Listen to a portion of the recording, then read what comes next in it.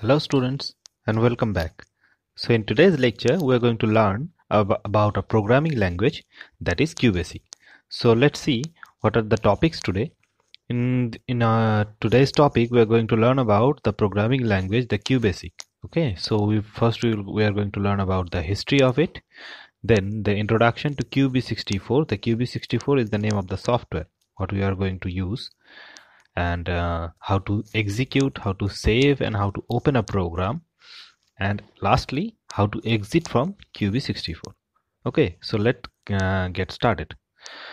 So in Qbasic, the programming language, the language name is Qbasic. The full form of the Qbasic is Quick Beginners All Purpose Symbolic Instruction Code. It is an updated version. So it is an high-level language, and in last day's lecture we have discussed about various programs and programming languages. So if you have any confusion, you can check that video also. So it is the programming language, and it is a high-level programming language. So it is compiler and interpreter based programming language. Basically it is interpreter based. So the Qbasic, it was an updated version of the Basic. Basic was the earlier version of the programming language, that was beginners all purpose symbolic instruction code. So it was the Qbasic is the developed version of the Basic. So it was released by Microsoft in 1985, and it was supported. It was based on MS-DOS operating system. That time MS-DOS operating system was used in various computers. That's why the Microsoft developed this programming language to create the programs, and it also supports CUI, that means character user interface. Character user interface means where the user have to type instructions to get something done. Like we have the mouse to click something, and if we click on something, the menu appears, the folder opens, the file opens, whatever. But in character user interface, we have to type everything. So that is the character user interface. In another chapter you are going to discuss it properly. And some more versions of the Basic and the Qbasic are available nowadays. That is Qb64 that we are going to learn, GW Basic, Visual Basic, Power Basic, and many other also. Okay, the Qb64, this software what we are going to use today, it was released on January 2017. Remember that.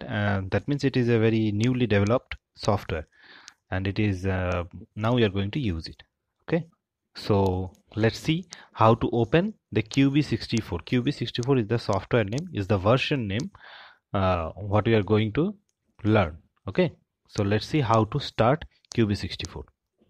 So to start Qbasic, you should have the Qbasic software saved in your computer, as I have here Qb64. So double click on it. This is the setup file. You just double click on it. And it will start. Okay, so this is the Qbasic window. So the software I will provide in the description. You can download it from there. Okay, so this is our Qbasic window. So as you can see, this is our Qb64 window. In this Qb64 window, let's see what are the components of this window. So first component, it is the title bar. It shows the title of the Qb64. It is the menu bar, shows the different menus: file, edit, view, search, run, and option. Then it is the program name. You can change the name by yourself. We are going to show it later. This is the program area. Here you are going to write the actual program. The program what we are going to learn, we have to write in this area. Okay, and next is vertical scroll bar and horizontal scroll bar. These are two scroll bars available in this Qb64 window, as well as in various windows also it is available. And the last is status area. In the status area, you can see the status of the codes.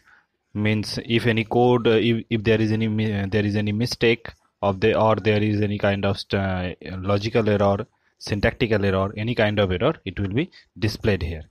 Okay, and not when the program is going to execute, that will also be displayed here.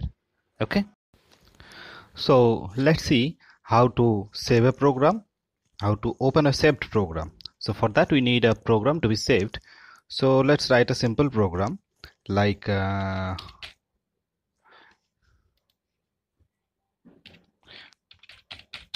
print is a output statement, is an output statement used to print some command onto the or print something onto the console or onto the output screen. Okay, so as you can see, the print I have written in small letter, that is in lowercase, and it automatically converts into uppercase. That actually happens that keywords or the reserved words are not case sensitive. If you write in smaller case, it will automatically convert into uppercase. Okay, but the variables, constants, you must maintain the case. Means if you are writing in smaller case, you must write that again into smaller case only. Later we will discuss about it. So print statement, print hello. For to execute it, we need to press F5. So pressing F5, it may take a while.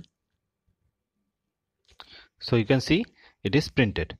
So again try something else. So instead of writing hello, we are writing your section name, that is Shivaji. So whatever you write inside the double quotation, that will be printed on the output screen. Again press F5. So as you can see, the Shivaji is printed.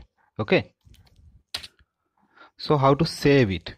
So for saving, you can go to file and click on save, or you can directly press Ctrl S. So as you can see, the file name is appearing. So remember here that the file you are saving in Qbasic will be saved with an .bas extension. .bas is the extension of a Qbasic file. Okay, so here I am giving the name intro. So intro.bas. Okay, so it is saved. You can see that it is saved intro.bas. Okay, so we are now doing another program. So click on open a new file open. So now we are going to open that previous program what we have saved. So for that, file, open. So you can see that in the list the name of the file we have just saved, it is appearing. So click on it and click on OK. You can see the program we have saved earlier, it is already displaying. So this is how we can save a program in Qbasic and we can open a saved program in Qbasic. Okay. To exit from Qb64, what you have to do, you have to go to file and click on exit.